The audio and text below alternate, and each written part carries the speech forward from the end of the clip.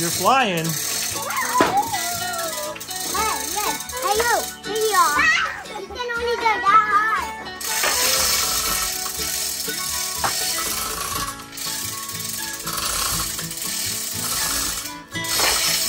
So here I am, again.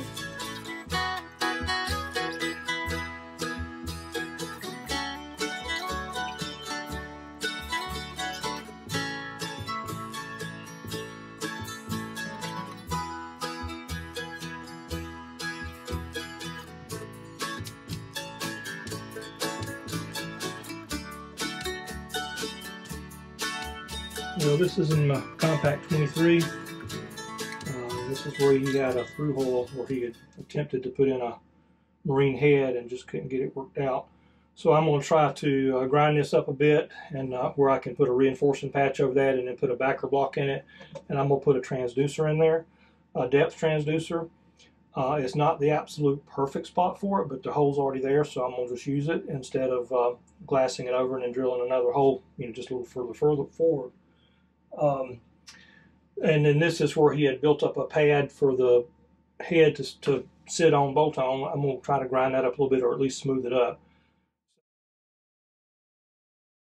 So I'm going to make some noise and I'm going to make some dust. I'm going to try to collect as much of it as I can with the shop vac. I've got my shop vac in the boat, but then I've got an exhaust hose running from the exhaust side of the shop vac out beyond, outside of the boat. But any excess dust that gets through, blow outside of the boat, and also it'll just keep from stirring up dust in here with the, with the exhaust air coming out. So, and also it'll be hot as well. So I'm trying to get some of that heat out of here. It's another 98-degree afternoon. I just turned my AC on in my shop just a few minutes ago, so it's still boiling hot in here. I've got the LED lights on in the cabin. That's the only lights I've got on in here, and they did a pretty good job.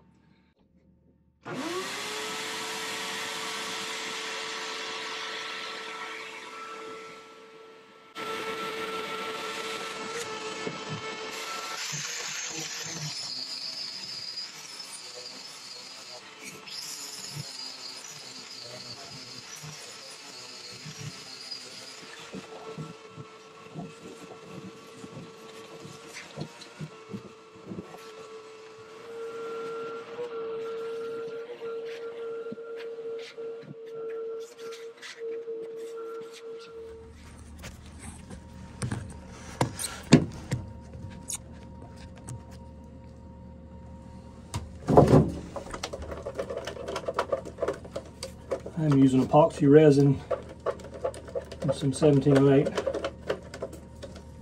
glass, and I'm going to just kind of freshen up this whole area here where he had done so much grinding and mess, and then where I had to grind all that mess out, and also to reinforce that 2-inch hole where the transducer is going to go a little bit in preparation for putting a backing plate in it.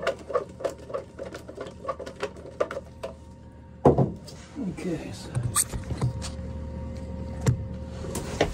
I'm going to pre-wet the area.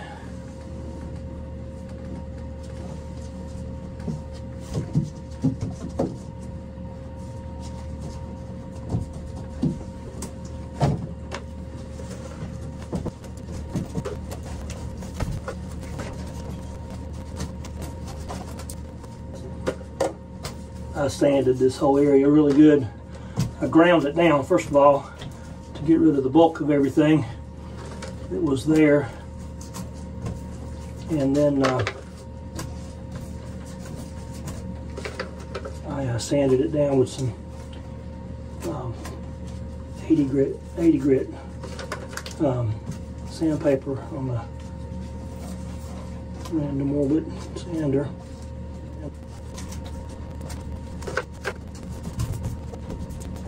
I took a pencil and lightly traced out the area, and then so I know where to pre-wet with the resin, and then I pre-wet the old fiberglass before and then I laid this in on top of that dry and then wetted it out real good. Right there you can see the 2-inch hole right there. I'll re-drill that from the outside, you know, once everything's secure. Okay, so here's my backing plate that I'm gonna use. It's a piece of 5/16 thick, probably, fiberglass. It's just a piece of heavy fiberglass. I'll cut that out. I'll put the gel coat side up, facing the inside of the boat. That way I can get a good bond with the epoxy to here to that down there, which is still tacky. I'll put thickened epoxy on the back of this and then just bed it right there. Okay, there it is, put in place. I got it, hopefully I got it centered good enough. I put me some little marks on the fiberglass before I squeezed it in to kind of get it halfway centered. I use colloidal silica, epoxy mixed with colloidal silica, and then just a touch of the fairing compound in it. And again, it just seems to me to make it be a little bit more sticky where it stays where I put it and doesn't run out. And I got a really good squeeze out all the way around. I buttered it up really heavy to fill up any voids in it, and got a good squeeze out. So I'm gonna clean that up a little bit. Okay. That's neat enough for me.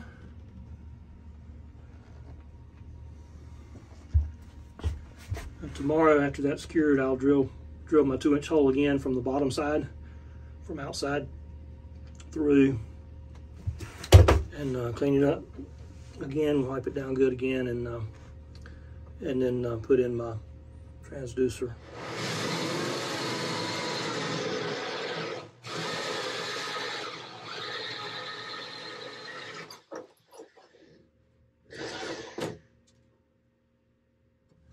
And there you can see where I just broke a stick and wedged it in place. So now I'll go inside and put the washer nut on. And there it is on the inside. Made a little bit of a mess with the 5200. I always seem like I can't help but get it everywhere. But it's good. I just got it a little bit too far up the threads. And then it kind of smeared everywhere. But it's all right. It's all bedded good.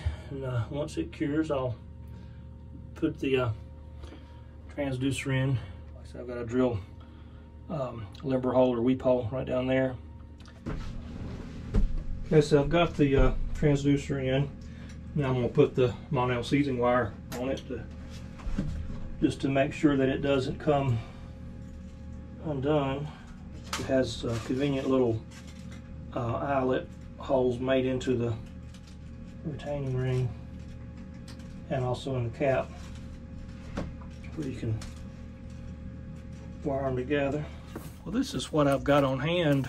This is new, an I-50, I-60. This is depth only.